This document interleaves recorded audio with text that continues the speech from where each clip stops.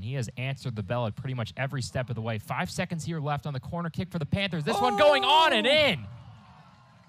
A goal to give them the lead with 1 second left in the half.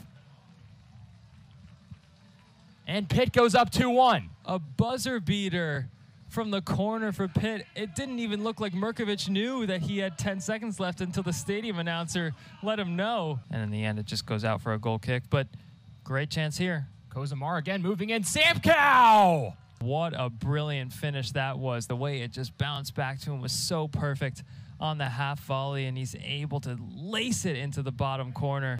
Mirkovic working his way in as well. Left side now. Crosser goes to Samkow again! And there's your hat trick!